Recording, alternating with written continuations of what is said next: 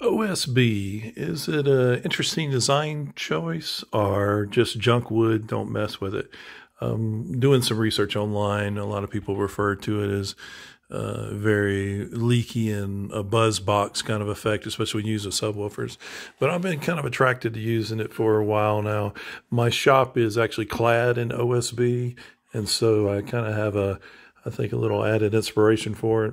I did these small bookshelves, the Dynamites by Sound Lab, and really solid little performers, very linear response.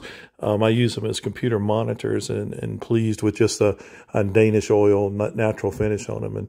And I like the look enough that I wanted to expand to a total tower. Cons, it's kind of hard to work with, obviously. Being chipboard, it kind of flakes and splinters off really easy. I have splinters in all fingers working with this stuff.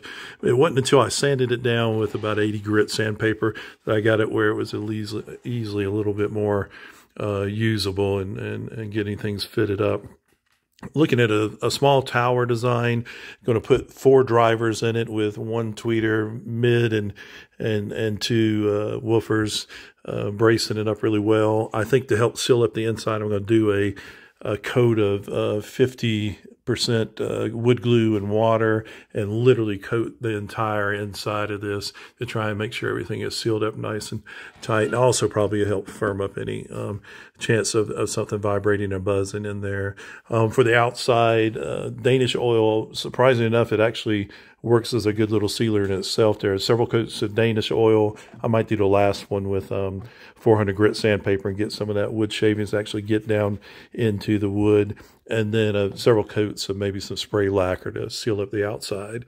But I like the overall look. I think, yes, it is a junk wood, but I think braced well and sealed up well, it might work out to be a fun little project. I'll keep you up to date.